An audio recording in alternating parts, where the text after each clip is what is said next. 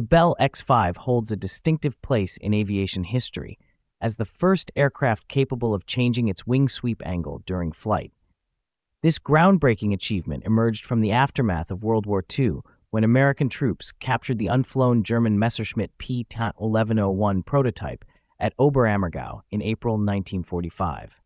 The X-5 was powered by an Allison J35 A17A axial flow turbojet engine, producing 4,900 pounds of thrust.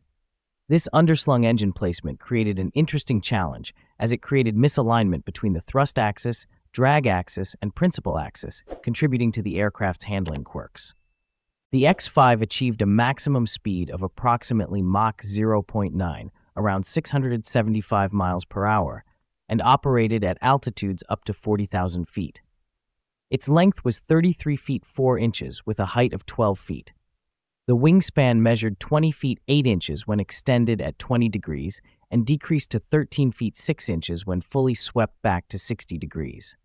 While the German P.1101 featured wings that could be adjusted on the ground, Bell's engineering team transformed this concept into a truly dynamic system. The X-5 incorporated a sophisticated mechanism allowing pilots to adjust wing sweep between 3 positions, 20, 40, and 60 degrees during flight, with complete transition taking less than 30 seconds. The engineering complexity extended beyond mere wing rotation. As the wings swept back, the aircraft's center of gravity shifted, requiring compensation. Bell's solution involved a jack screw assembly that simultaneously moved the wings forward along internal rails during sweep adjustments.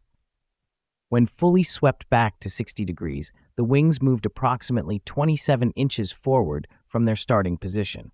The X-5 featured an emergency manual system. If electrical failure occurred, pilots could hand crank the wings back to landing position.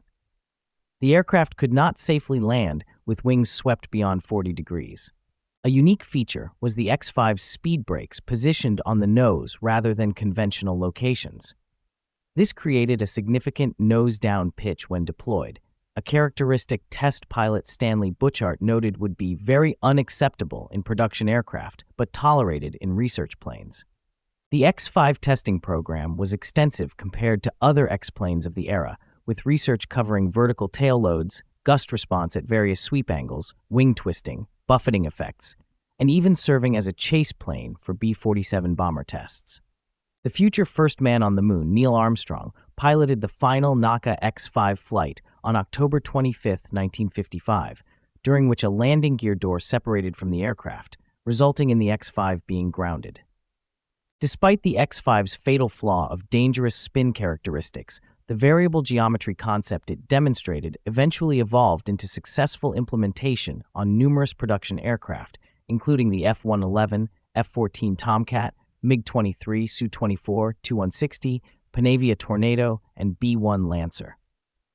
The key improvement in later designs involved relocating the wing pivot points outside the fuselage, solving many issues that plagued the X-5.